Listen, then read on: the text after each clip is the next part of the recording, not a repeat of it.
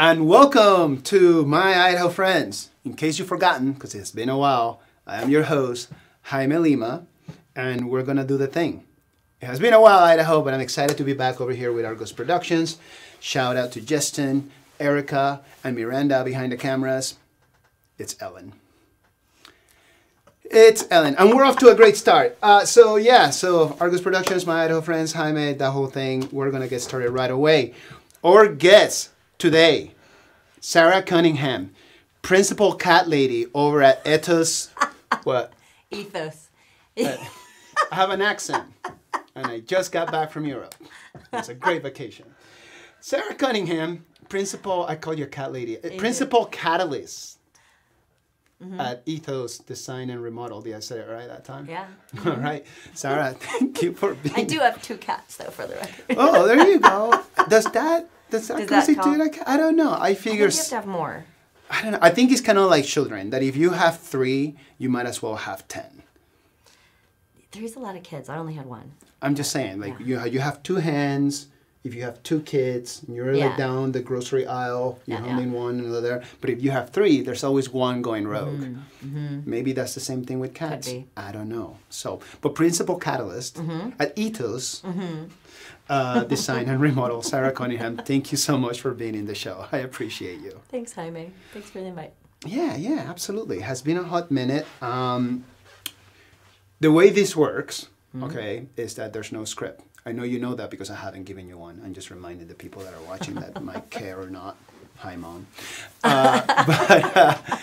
But no, so I want to cover your journey because I find it fascinating, you know, what you do with your team at the company that you're at, okay? And you'll get to give us all the details. Sure.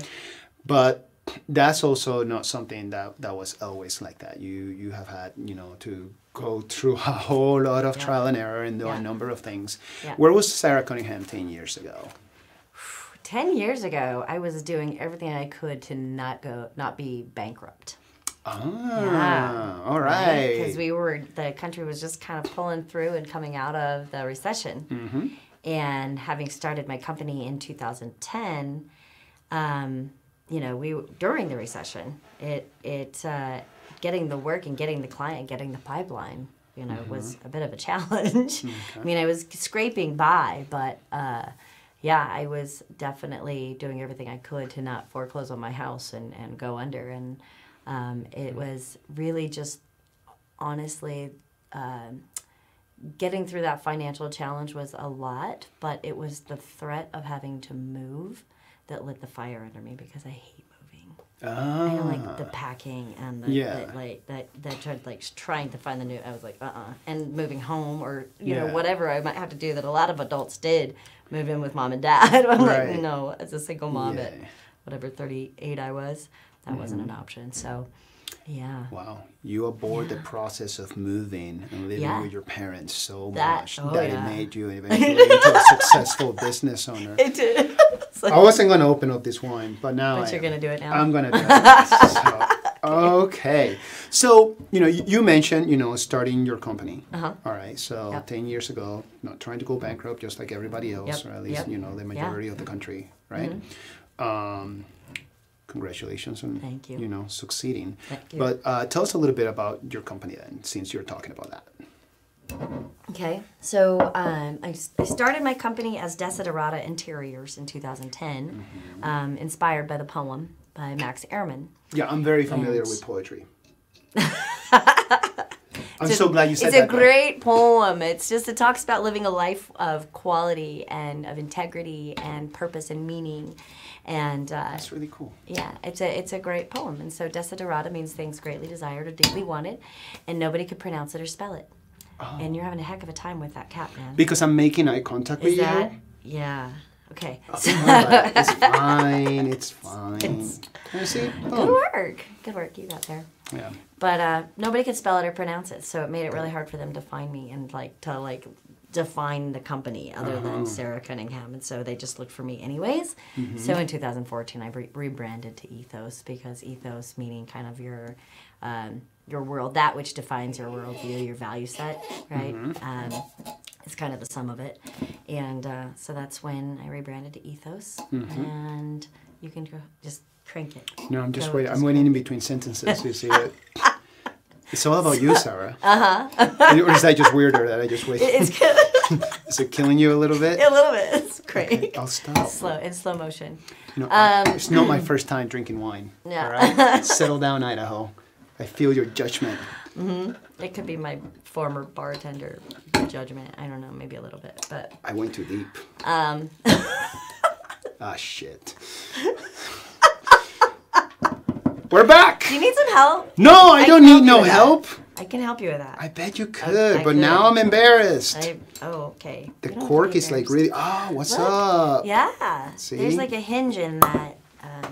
Good job. Yeah. Oh, nice. Nice work with the applause. Erica's He deserved that applause. He needed it. Nobody's getting wine but me now. Okay. So you rebranded. Yeah. I rebranded. You know, nobody could find you because, you know, like Mm-hmm. the point is really hard to talk about and stuff. No pressure. You don't feel like you have to. I'm curious what you got. It smells good. It is lovely. It is lovely. Yeah. We're going back into fall, so it's nice to have It's one of my very, very favorite wines. Oh, excellent. But, you know, they don't pay me anything to promote themselves. Cheers. We're just going to drink it. Cheers. It's local. Okay. There you go. It's local. I'm kidding. They're friends. It's Talaya wine. It's a Kupla. Oh, nice. It's a 2017. Awesome. Just for you. Just for me. It's one of my favorites. Yeah. So yeah, cheers. Cheers. So tell me a little bit more, you know, about the work, right? Yeah. So you are under a lot of pressure and doing all these things. Yeah. Oh, I'll just so I can wrap up. It was the corkscrew. It was really distracting, but I'll take you back there so I can finish that thought, right? Which is Ethos, design, remodel. And so when I was doing Desiderata interiors, people didn't understand the scope, right? And so you have to come up with a name that helps people know in a short, you know, clip what it is that you do. So we added the design remodel aspect. And I started as a designer because I'm a creative, I'm an artist, and I've done a lot of different art and modalities. But I wanted to have more control over the product. And I understood the order of operations in project management, had done everything from sales and design and project management. So I basically took over the project management rather than like trying to collaborate with a contractor other contractors who would basically dispose of some of the design concepts along the way, and then the final product is either something I couldn't put my name on, or that I never got to see, or that I didn't get to be involved in the process. So I was like, I'm taking over the general contractor role. Love that. And so that's kind of when, and that's what I was doing, but really had to come up with a name and an identity that helped people understand that. And so the process along the way and getting people to understand that I was capable of doing that, because we certainly live in an area where women are not perceived as, you know, you immediately think of a male gender when you think of general contractor. Like, it just comes to mind. And so, so that's kind of how that came to be, and helping people understand that. And just, you know, we do everything from design and build and the remodels and additions and ADUs and development and real estate, and it's just kind of a holistic approach to the built environment. I like that. Yeah. That's a true description, a holistic approach right there. I'm going to move us away from that, from being in the past, but, you know, you touched on something that I was going to bring up anyway, so I'm so glad you said it. You know, not many lady general contractors, you know, especially here in the great state of Idaho, because it's awesome, but it also, it's not sometimes. Yeah. You mind sharing some of those challenges? Because with a holistic approach, it's not, the general contractor, that's really easy, right? Like, oh, you're not a dude. You're not a dude named Sarah. Right? But there's other things, right? Project management, right? Like, nobody's keeping any secrets. And having the ability to have X amount of control over your projects, and you get to call out.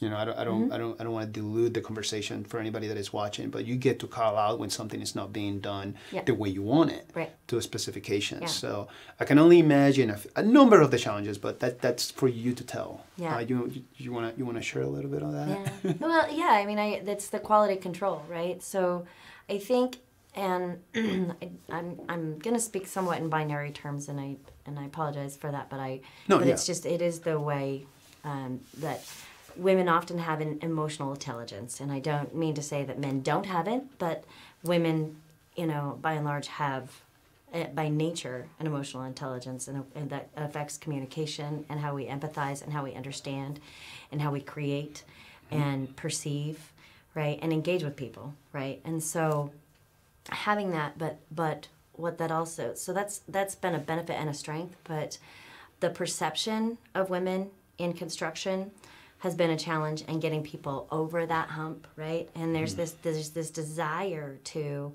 when I've tried to explain to people, and I went to different business mentors and coaches early on and tried to explain the big picture, the holistic picture, and I can't tell you how many times people wanted to pigeonhole me into, you just stick with one thing, and I'm like, well, the built environment is one thing, right? Like there's, it's when you think about it in terms of community, and you think about it in terms of how things come together, just like the body is one thing. It has a heart, and it has lungs, and it has a brain, and it has a spine, but it's all one functioning thing. The built environment is one thing, and if you, I look at it as the big picture. So one of the challenges really has been getting people to understand that, and that I'm capable of so much more than one thing, and I'm not a one-track person. And so my goal has just been to build this company, right, to have all the right people in place. And certainly some of the challenges has been hiring the right people and finding the right people, and that happens, right? It's just part of growing. But getting over the perception, right, that women can be general contractors, and that may or may not be specific to this area, right? In some ways it probably is, right? And so just getting that validation in people's minds and eyes of us. And I mean, Ethos is doing great right now. And I hear about it from a lot of people, but it was not overnight. And even, you know, I've seen it even in different circles of friends, you know. They have a male friend who shows up in a truck with a tool belt and immediately maybe any level of the spectrum of skill set, right? But if you have a tool belt and you're a guy, you immediately are validated as a competent contractor, right? You know something. Yeah, exactly. And so, you know, I may not be the carpenter, but I know what quality carpentry looks like, right? I know the basics and the mechanics of how to put things together. And I learned that in my background in building sets and doing takeoffs, and even in my 5 years as doing sales and design and project management at the company I worked for before I started my company. And so I have a lot of like just a wide breadth of knowledge of like the skills and what it takes to get something. And even talking to someone, you can kind of tell by the way that they communicate it what their level of competence is, right? And but yeah, it's just it's been, the challenges have been getting people to understand like the scale and scope of what I'm capable of, because they want to minimize it, and then validation as a general contractor. Yeah, and then just the growth, the team growth, and getting the right people on the team. Man. Yeah. Hooray for challenges. Yeah. Good for you, sister. They improve you. You grow. Yeah, we all grow through challenges, right? Yeah.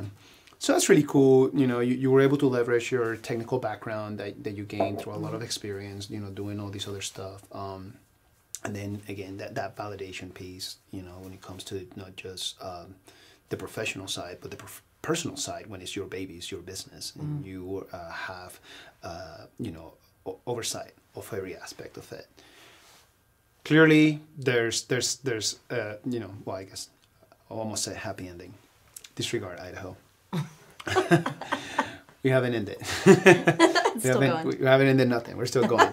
So, but you know, through a lot of hard work and grind, you know, fast forward to, I'm gonna go over my choices of words at a different time. Okay. We're just going. We're back. So, you know, right now, super busy. Okay. Great team. The original plan, you know, was to have a little special somebody over here right next to you, but it didn't work out. So it's too bad that Aaron couldn't join us.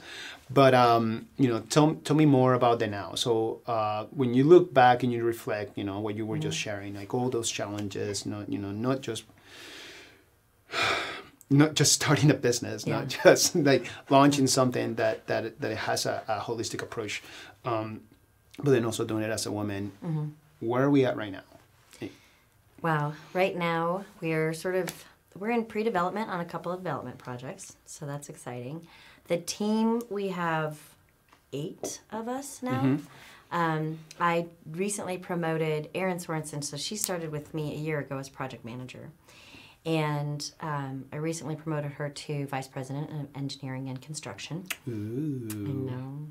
And it's so funny because we've known each other for almost 13 years. And we learned about each other in our neighborhood advocacy because we were both on our respective neighborhood association boards. And we're doing a lot in neighborhood advocacy and neighbor works and affordable housing and refugee advocation I was. And so we've just been seeing each other, and for the couple of years I would see her because we officed out a Trailhead for a bit, and I'd check in. What are you up to? What are you up to? Right. You know, and you know, people had told us that we needed to know each other, and we just really a little bit, but on the periphery. And then I don't know, it just was. I called her up and said, "Hey, you want to come by? You want to come work with me?" And she wasn't ready to leave the company she was with, and now she's with me. And right, yeah, it's been a year, and it has been a dream. It was like we are in each other's heads. It's so weird. We can finish each other's sentences, and we'll literally we have the same. It's crazy. It's an amazing synergy that we have, and when to have that, I call her my work wife, right? Because you know she's become one of my best friends. I love her, I trust her, I know she's got my back, and I've got hers, and we have this amazing counterbalance of skills and personality traits that works really well within the team. So yeah, I mean, I don't know Erin as well as you do, Yeah. And I don't want to like. You know, I wish she was here because then I could say these things in person and not be like, she's a little go-getter. She is. She's which is super true, driven. but She at the is. same time, like you there's a certain level of passion, and you know a lot of people throw that word around. You know, when it comes to like businesses, you know, being a business owner or like being a team member, and especially when you like have you're part of like a management team, and you're the one that is actually doing the managing. It can be very consuming because it surely gets lonely in any leadership position. So listening to you describe how well you guys complement each other and balance each other out, I can totally see that because she was kicking butt where she was at. I'm sure they were not necessarily like super thrilled that you were. Well, I'll let her speak to that. Right. Story, No, but yeah. And I was really hoping for her, to be here because I think, I think of that background that she had, with that line of work, and it speaks to like the civic involvement that you guys had, in all those boards and things along those lines, and then to jump on your team, it just makes perfect sense. Sometimes it's not necessarily the money or the work, sometimes it's the people. Yeah, well, and by sometimes I mean a lot. And compensation and all those other things just kind of like become organic, when you're running a successful enterprise, and success, that being like whatever it is for different folks, right? But I think it's really cool, and I wish you would have been able to be here, because I wanted to see her face when you said that, because I knew you were going to say it. So, hi, Erin. Well, it's funny because she's heard me say it, right? So one of the things I do in our team meetings, so we have weekly team meetings, but in our monthly, I do these gratitudes. And you should see everybody cringe. The first time you make them do it, they're just like, I can't believe you're making me do this. And then after they've been through it, they love it. Because it's great when you have, so I have everybody go around the table and tell everyone in the team something that you're grateful for about them. And and of course, when somebody gets to sit, when somebody gets to give the gratitude, I mean, giving is receiving. You receive a gift and giving a gift, and gratitude, an expression of gratitude, is a gift, right? And to acknowledge something that you're grateful about somebody, and then that person to get to hear from you what you appreciate about them, is a beautiful exchange, right? And it's a great way for the team to be able to pay more attention to to acknowledge the things about each other, and just building that sort of camaraderie in the team. And so, but I told her our last meeting, when I did my gratitudes, I told her I was madly in love with her. So, which, you know her, so you understand. Yeah, I totally understand. mean, yeah, I know her. I mean, she's amazing. Yeah, she is pretty amazing. Yeah, we have an amazing team. So, there's Aaron and Brian is our site superintendent. We've got 2 carpenters. We've got a lead carpenter, Jim, and his assistant carpenter, Wyatt, and Anna Maria is our design assistant. Naya is our principal lead designer now. And because my goal is to get myself out of the field on the design remodel side, so I can be more involved in the real estate and development side. And and our team is there, and then we've got Alyssa. I didn't want to leave Alyssa out. She's our administrative assistant. And we've got just a few more roles to fill, but we're getting there, and then I'll be able to build out the real estate team and then the development side, and things will just keep growing in that way. That's where we're headed. That's awesome. Yeah. What are the values for your company? Oh, wow. Yeah. Honestly, integrity, I say eco-thoughtful. I feel like eco-conscious and sustainability are overused, but being mindful about ecology and the environment, and that's both in human labor, right? So there's economics sustainability in terms of, products that we buy and the companies we buy from, right? And that doesn't mean that we never buy from Amazon, let's be real, okay? Right. But we want to be as mindful as possible in how we buy and what we buy, the products we use, the community that we're existing within, how we impact the community. We do everything we can to keep things out of landfill. So if we can, when we're demolishing, we want to extract whatever we can. We'll give it away. We'll send it to Second Chance or Restore. Give people opportunities to take it. Do they want to give it to a friend? Anything we can divert from the landfill, we will. We've got bags on site to kind of take, because every time you're ordering materials, like there's boxes, of course, boxes and boxes and boxes from shipping. So we'll, put the cardboard aside to recycle that. I personally take large sheets of cardboard to my yard for mulching, so I can kill the grass, because my goal is to kill the grass in my yard, which is an ambitious goal, because grass is a gnarly weed, contrary to the perception of it to being this amazing rug product on our yard, which is a bizarre thing to me, but I'm... My neighbors look at me like I'm crazy when I tell them if I could just garden the whole yard, and it could just be a garden, and then I don't have to worry about... to me, it's just such a waste to be watering... it's like high desert. Don't even get me started. Like a lot of my friends love golf. Maybe you do too. I go to a golf course and I'm just like, See, water the golf course for the sports people that want to play golf. But having a yard in a high desert, when we have climate change issues and we're having more drought in different areas, like water, quite frankly, is life. We don't live without it, right? We don't exist without it. So, anyways, it's in how we live. It's an integrity thing, in terms of our values, of our ethos, integrity. My goal is to be integrous with our clients, with our team, and that doesn't mean I'm infallible. It doesn't mean that we're infallible. It just means that you strive to live with integrity, and when you're out of it, you acknowledge it, you own it.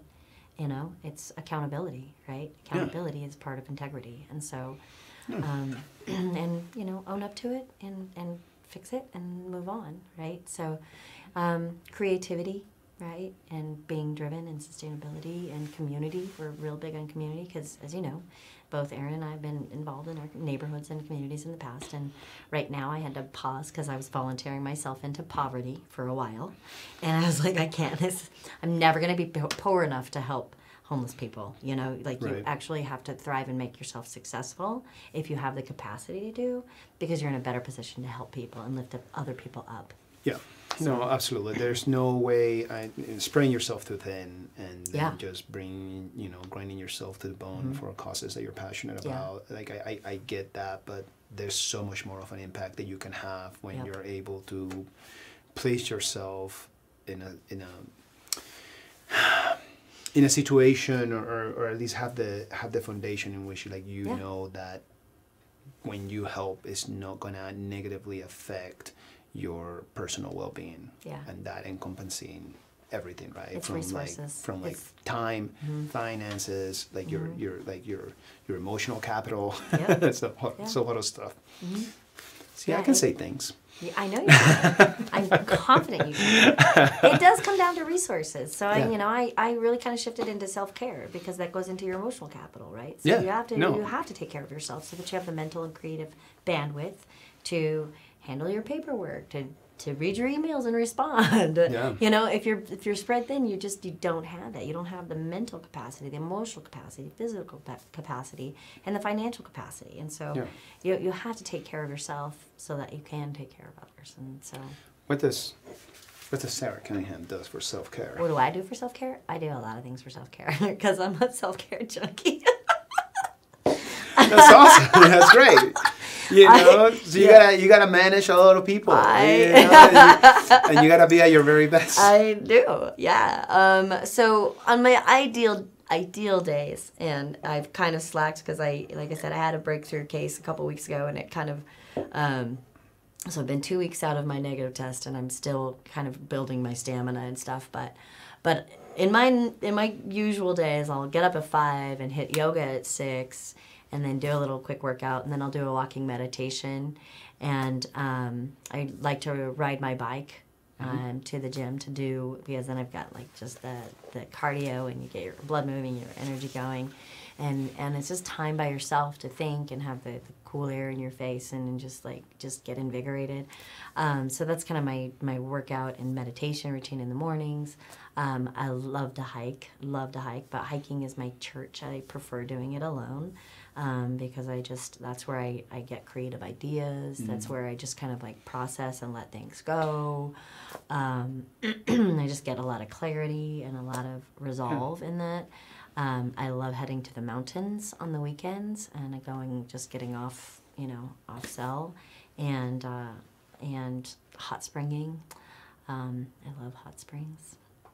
And I have in the past, and I'm going to get back into it now that I'm COVID clear.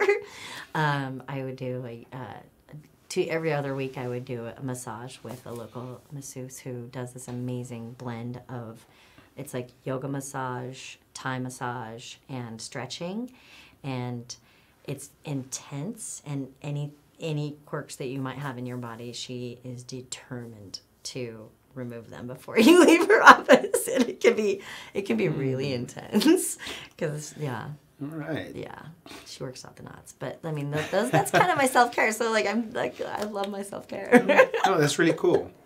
I like what you said about hiking when you refer to clarity. It's not something that you just put on your online dating profile for your app. Oh, I love hiking. It's of course you do. Which there's nothing wrong with that. Everybody walks or whatever. I'm just talking smack. But the reason why I bring that up is it just reminded me of one of my favorite books. Mike Irwin, the author, is Lead Yourself First. Are you familiar? No, but I understand the ideology. Right. So the whole thing is just being able to find clarity through solitude, and has a number of case studies and historical samples of different figures during super crazy circumstances, and which is I need to make some decisions. It's I'm gonna go for a walk or a hike, if you may. So good on you. So what are we looking at then for the future? So we have reviewed, where we were at, where we are now, and your awesome team, and all the things that you do in order to take care of them and yourself, and therefore be, the awesome company and team that you guys are. What's next? And break that down however you like. I like the 10-10. 10 in the past and right meows, and then 10 into the future. But if it's tomorrow or 50 years from now, I don't care. I don't think in a linear fashion, so I probably wouldn't do the 10-10. But that's fine. Right now we just moved into a new space. Okay. So, because like I said, I started out running my business from my dining room table, as many people do, and then officed out of Trailhead for a long time, and then we moved over into the Silver Creek Park Center office, which they moved locations, and we needed something bigger for our team. And so, Aaron has this amazing commercial building over in the Whitewater area, and it was a Montessori school, then became a daycare, and now we're doing tenant improvement, turning it into our headquarters, and it's pretty epic. Where I just did I've done epoxy countertops before, and I did a custom design on this, and poured the epoxy. Of course. And of course. so we're just putting some really vibrant touches to it, just to show people really what's out there and what's possible, rather than, because I feel like we see a lot of design elements regurgitated through some of the more common home sites or TV shows or whatever, and I just I like to get a little bit more whimsical and fun and vibrant, because it's such an opportunity. It's a canvas. It's an opportunity for creativity and art, right? Right. And so that's how I approach it. And so that's what's happening with our headquarters. And then just because our construction team is really kind of almost really to the point where it's where I want it, like ideally. I don't want it to get so big, because I really do like that small, intimate team. But then it's really just getting that buttoned up, then building out the real estate team and building out the development team. And kind of continuing on. I would love to do some micro communities, like cottage home communities, just sustainable minded, smaller footprint lots, smaller footprint homes that really, I've seen some communities. There's a community over on I think it's called Dwell on Bainbridge Island, where they have all of their green spaces are edibles, pollinators, right, and permaculture landscaping, and you have paths that are interconnected, and you have so it's not all about how many cars can you park here. You've got a dedicated parking spot, but then you walk into your home, and you've got thriving ecology. Right? That isn't how big can your grassy lawn be, So it's just a different approach to building, to developing and building community. And I am, let's see, gosh, there's a commercial corridor in town that I have kind of like a thing for. It's my pet, if you will, my pet passion project. Okay. Tell me more. It's Orchard is a street that I love because it's got so much diversity, but it's a dysfunctional street in terms of traffic and how it moves traffic and how it engages people, right? You can't safely walk or bike down Orchard. People do it. I do it, at 5 a.m., but I don't do it. I wouldn't take my kids on a bike ride. Yeah, Orchard. right. And so, but you have these amazing restaurants and stores. You've got such a great ethnic mix. You've got tangos. You've got Foodland Market. You've got Boex, Bosnian Express. You've got these African markets. You've got Larkin Larder. You've got, on and on. There's this great, just eclectic mix of businesses that surprisingly are diverse. Amazing. Yeah, surprisingly diverse. And if you're not paying attention, all of a sudden you'll fly by it, right? Argentinian empanada place. Yes. There's a Mexican butcher. There's all sorts of things. Yeah, it's so cool, and I love it for that. But going back to that built environment and that human co-relationship with the built environment, it's an unhealthy corridor. Right? And so when you make corridors healthy and you make them more designed towards human engagement, right? So that it's more designed to human participation within that space. Right now it's designed for the vehicle, to move cars. Right. Right? And so if we redesign that space, then we can make it so that people walk and engage. And we see 8th Street, it's an obvious example of creating space that is designed human-centric, right? Yeah, that was built for a pedestrian lifestyle. Absolutely. And that you're able to interact and to spend time. But it's thriving because it was designed as such. Right. You see what I'm saying? Yeah. And so because humans want to engage where they see other humans engaging. Humans don't want to have activities, right, where they don't see other people and they become more dilapidated. Right? It's a in and out destination. Absolutely. Just I need to find a parking spot and then I need to get out. And it's the same way that I feel about Vista. Because Orchard has the diversity, but with Vista it is the entrance to the capital of the state. You arrive from the airport and you have to take Vista if you're coming in for any sort of convention, chances are you're staying downtown and multiple. And like and downtown looks great, right? And it's very pedestrian friendly, and it just like absolutely does like all the things that we want them to that we want our downtown to do. But you still have to get through Vista. Yeah. And I'm not saying that Vista is ugly, but Vista is not pretty. And it's like, you know, it's one of those things where like it has improved and it's just a lot better. But like, you know, of course, it's not up to me, and I'm not the one that, oh, I'm gonna fix it all. But like, if you were to think like, oh, we just hosted Treefort, then everybody that is coming in has to go through there. Yeah. All right, and it's like you get like your first taste of Boise in your life. Yeah. Right. Yeah. And yeah, so I want to touch a tiny little bit more on Orchard. Okay. But I happen to know because I got magic. Okay. I don't. I can see Erica's raising her hand. Erica, what's up? I need to let you know that we're at 26 minutes until we're done. So. Okay. Ooh. Yes, I'm keeping track. And then I just want to point out Fairview. Yeah. Fairview. You are right. It's a death trap. You're right. You're right. Yeah. So, thank you. So okay, so here we are, and I got my timer. Thank you, Erica. It's the best producer in the business. So, what is your idea of a solution for Orchard, or at least where do we get started? You know, I will tell you that what we hear time and time again between developers and these sort of projects is that there's this push between the city meets ACHD, right? And any urban planner and developers that have done any projects outside of Idaho, and it's uncommon that the streets, right, are owned by one entity, one municipality, right? And so it's like curb to curb is ACHD, and then you've got the city. And so then you've got this municipality, and it's been a battle for a long time. I know that having the different commissioners coming into ACHD and having people that want to collaborate, right, that's been an obstacle.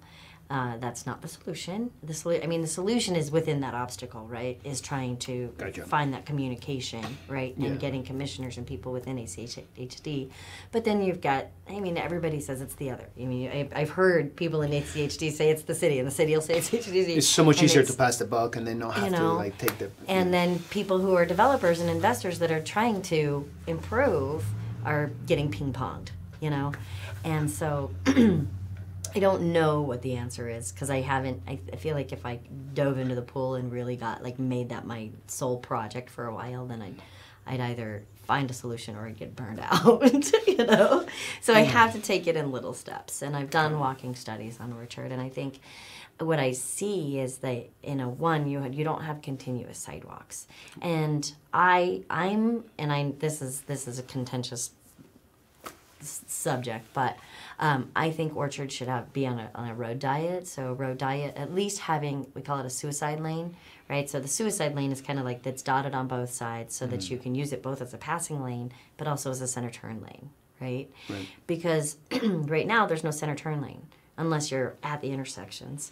Right. So if you're turning left on Orchard, and you have as many cars moving as you do, you can't get out. Right. Right? And so there's that as an issue. Passing, when you've got there, if you need to pass someone because the traffic's blocked up, either because there's a no left arrow turn and you're stuck. It's just like there's all kinds of traffic congestion and issues because it's not flowing. There's no sidewalks. There's no buffered bike lane, which is not a huge ordeal because you've got Philippi and Garden, which are two, they don't go the entire distance, obviously, but you've got streets that have bike corridors on them. Right. But there's areas where you do need to come out on Orchard, which are really treacherous. Yeah, whenever I'm on Orchard, I'm not stopping. I'm just getting from point A to point B. I'm just trying to get to Overland to pick up my kids. But that's it. It's like redesigning the street so that it isn't just a thoroughfare, that people understand, because there's so much thriving and beautiful things happening in the businesses on Orchard, right? That we need to create it so that people want to stop. And so better bike lanes where we need them, protected bike lanes, sidewalks, right? So that people can walk and get out. Because, again, going back to when you see human activity, you want to be there. And when you don't see human activity, not only dilapidation, but it also becomes less safe, right, for people to actively engage in, because that's where activity, like I don't want to use the word criminal, but like less savory activity happens when there's less human bodies around to catch them and see people. And so like you don't see that happening a whole lot where there's lots of people around, because people want to do things that they aren't supposed to be doing. Yeah. When there's where nobody's around to catch them. You know what I'm saying? And so like creating the street so that there's more human activity, and that means making it safer for people to be outside of their 4-ton square box and be, in an unprotected human flesh bag on the street, so that they can engage in the businesses and walk around and sit on a patio and drink coffee and have a glass of wine or a beer or whatever on the street. There's a number of businesses there that come off the top of my head, and I'm just like, I'm gonna stop by sometime. But when I'm driving through there, I just want to get through. Right. I think there's the cupboard, or it's like a witch store. Oh yeah, Crone's Cupboard. Yeah. It's a great store. I just want to stop out of curiosity. Like I just want to go. Go into Crone's Cupboard. Like I just want to go. But it's also really a pain to pull in there and then to have your butt pulled out into the traffic. I have no desire to deal with that right there, especially because most of the time that I'm driving through there, I have my boys with me, I have my kids, and they're little, and it's just like. Yeah. I know. Okay. So yeah. All right. We gotta start moving towards the end. Okay. I want you to please tell the camera, not just me, and that one is your camera over there. Yeah, I want you to let everybody know, as a reminder, like, right? And so, of course, Sarah Cunningham, they know who you are, but let them know again. A little bit more about your business, whatever it is that you want them to know, how they can get a hold of you, how they can get a hold of your team, or whoever the point of contact is, whether there's a website, social media, email, something that you're supporting right now that you would like to share with everybody, please go ahead. Okay, thank you. So Ethos Design Remodel and Ethos Real Estate, you can find us online at ethosdesignremodel.com. The real estate website is available through that as well. You can find us on Facebook under both those business names. You can also find us on Instagram under both of those names. And you can email us at info, I-N-F-O, at Ethos Design Remodel. That's ETHOSDESIGNREMODEL.com.